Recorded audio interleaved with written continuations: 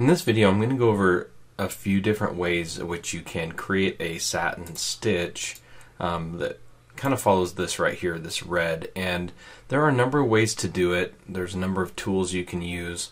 So we'll just go over the differences between them. So I'm going to come up here and I'm going to grab first the regular satin tool.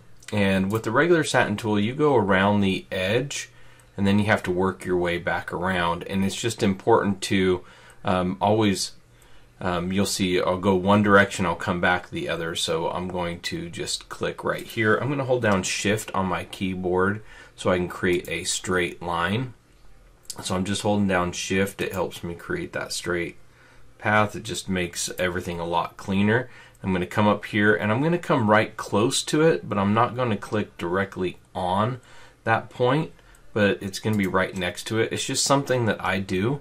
So this is, I've defined the inner part here, and now I need to define the outer part for the satin stitch, because you define one side, you define both sides at the same time. So I'm going to come here, since I went around this way, and now I'm going to come to the other side here.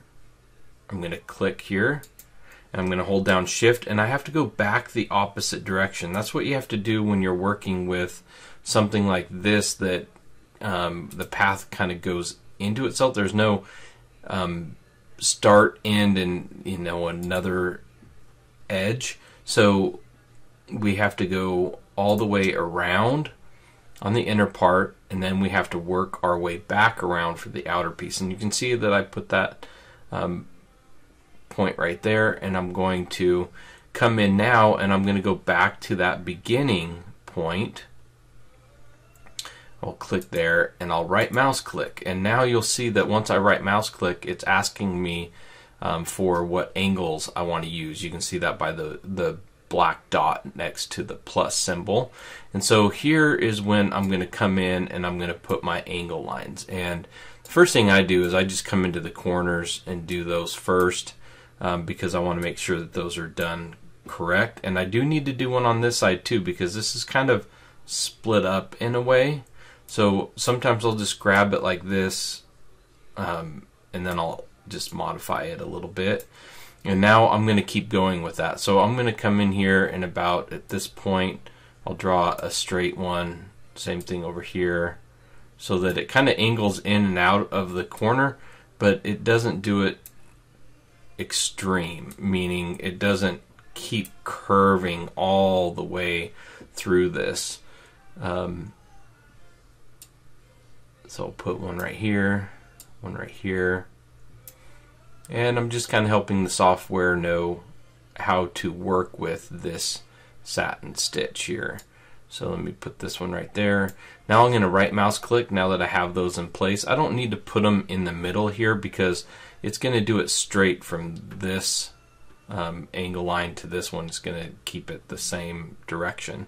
So I'm going to right mouse click, and now I'm just going to define the start point and end point. So let's just say I'm going to start here, and then now you can see it has the red dot, so I can say I want to end it up here, and now it's going to automatically create that satin. So I can change the color of this to something that's more similar to a red, and that's how you use the regular satin tool. Now when I'm doing a shape like this that is very well defined, meaning it's just a kind of a rectangle or a square where there is no curves or anything, I like to utilize the classic satin stitch tool for these, because you'll see that when I do that, it's a little bit faster. Now if something has a lot of curves, I do like to utilize the regular satin tool that I just did. But let me just show you really quick. I just deleted that one. I'm going to come up here and choose the classic satin tool. And I'm going to do it very similar, but with the classic satin, you kind of define both sides at the same time. So it's a what we call a point counterpoint tool. So you click a point, and then you go to the other side. And then I can come in here if I want, and I can kind of help guide it, kind of like where those angle lines were for the previous one. I can do the same thing here. I can hold down Shift. I can't do Shift with this tool because I'm doing point counterpoint, but you can see that my cursor has that crosshairs attached to it, so I'm going to try to line it up with this point. So when I come over here, I'm going to make sure it's lined up with the previous one. I'll click, and now I got to go to the other side. Same thing, I'm going to try to line those up, and then I'm going to come into this corner and then do right here. And I'll just show you the difference here. I would generally kind of put one right here, but I'll go all the way down and without putting those angle lines in there, and I'll go all the way across without doing it. And you'll just be able to see the difference in doing it this way. So now I need to come back. I'm going outside, inside, outside, inside. So I'm going to come back up to here. I'm going to get really close to that other one. And then I'm going to come up here to this one and try to get it straight with one below it. And then now I'm going to right mouse click. And the difference with this tool is I don't have to go back in and add angle lines or start point, end point, because wherever I click to create the shape, that's where the angle lines are placed. So if I go to the shape edit, you'll see that an angle line was placed right here and here because I actually clicked right there. But you'll notice that there isn't one in this section or this section, only on these angles or the corners, because that's the only place that I clicked. So the main difference here is that this one's going to start going straight up and down from this point. If you look at this one right here, it's going at this angle. It takes it quite a while before it gets to where the stitches go straight up and down, and then it starts angling again into this corner. And it's okay to do this. It's just it won't look quite as even when it stitches out. And this looks really clean on the screen, but you'll get a better looking satin stitch if you kind of come in and you create these angle lines that are fairly close to the corner but not too close. Like I might even come out with this one a little bit more here, and I can always add more angle lines if I need to, and I can just right click on the line here, add inclinations, and I can click and drag them where I need them. So that one I didn't get straight up and down, but this is just to kind of show you that you can do this.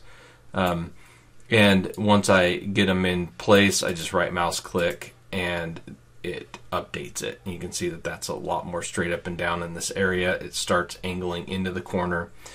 So that's how you can use that tool. But I'll tell you that a lot of times now I'm creating it as artwork. So and with the rectangle, it's really easy because I can come and grab the rectangle tool and I can click and drag right here over to this side.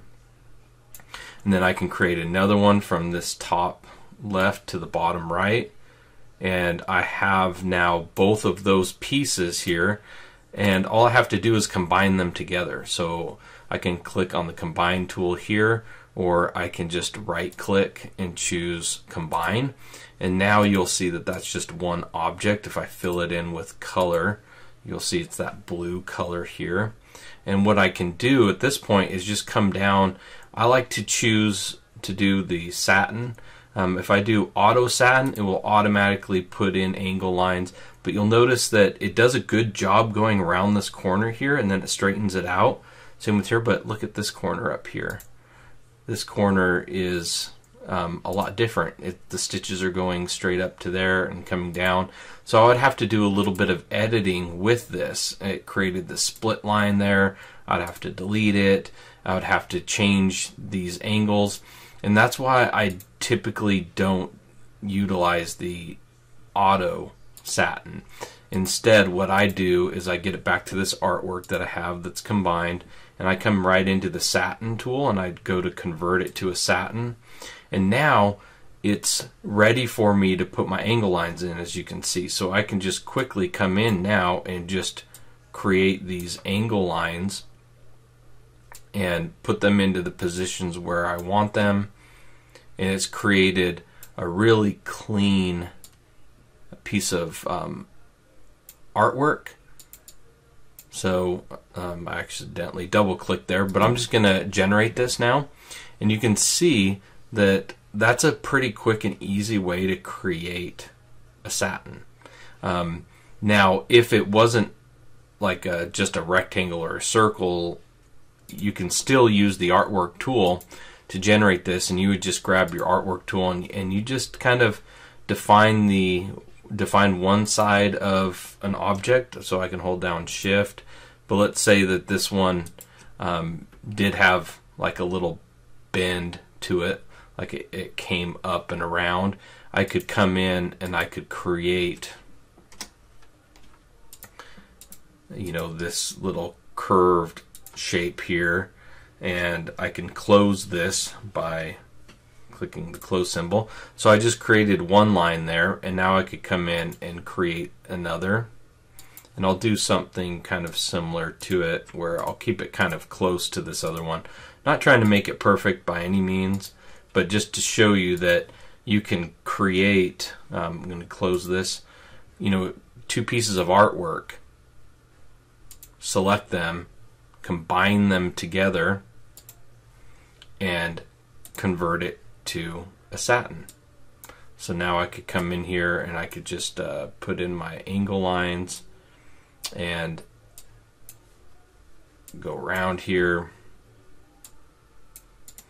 right click a couple times, and you'll see that it generates that shape. And this one I could play around with it and get the angle lines a little bit better here, because it does kind of go pretty sharp, or it does kind of lead quite a while into the other angle.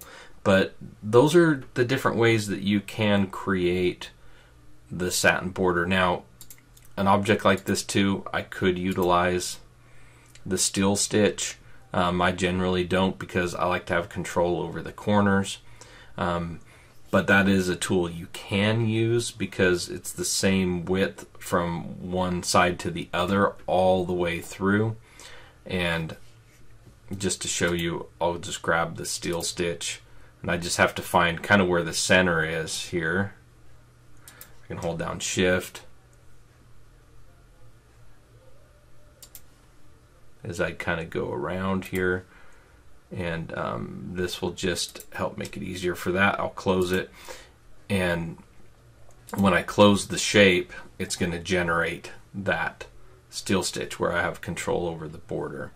But you can see that the corners, it does something different with those, and it's not the way that I would handle the corners, so that's why I don't utilize the steel stitch for a rectangle like this. But I hope that that helps show, you know, kind of the different ways that you can create that satin border. And so just wanted to share that to see if that might help somebody trying to figure out how to best approach doing a satin border.